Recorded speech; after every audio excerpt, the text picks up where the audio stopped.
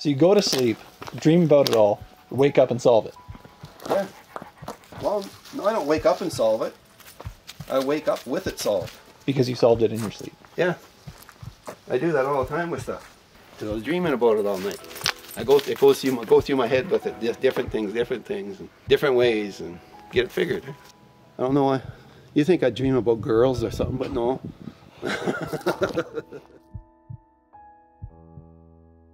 Like that press, eh? I had all the steel laying around. Most of that stuff was here for years. Your mom was always asking me all this junk, but I got a plan for stuff. So I built that one winter. Then she realized, oh, that's what you're doing with that stuff. It's kind of cool to be able to just make stuff out of a pile of scrap steel and that's on the floor, eh? Or an old motor from somebody. The thing that really gets me though is like how you do the wiring. You don't see half the colors. I don't know. There is schematics on motors and everything, and I get close. Get close. Use an ohm meter. That's how I learned wiring at work, using an ohm meter. So then I got really good with wiring because I could use the meters, and that most of these guys, they couldn't use none of that. I could find out shorts and wires and all this stuff. You know, if it was a break or whatever, using an ohm meter, putting current through it and all this. I learned to do that because I was colorblind. So it actually helped me. And that fancy steering, one of a kind for my motor on my outboard, you can do it manually, and there's nothing out there like that too. It's either one or the other. You can't have both, and that's one of a kind of it.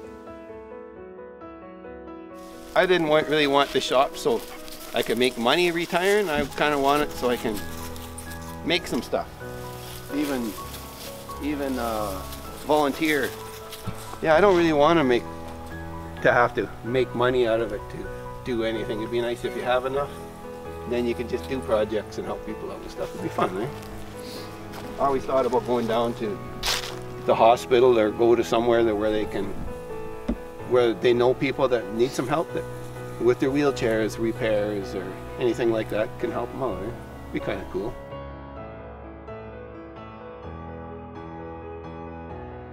I don't know, it's been hard work, but I love making things. It's something that,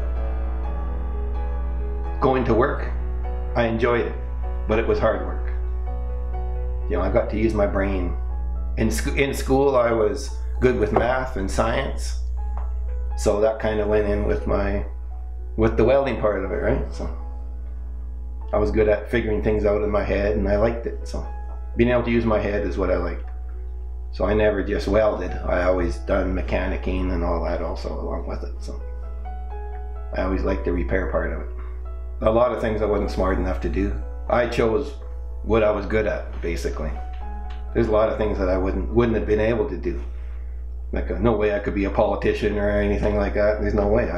I stuck to with what I knew, and it worked out.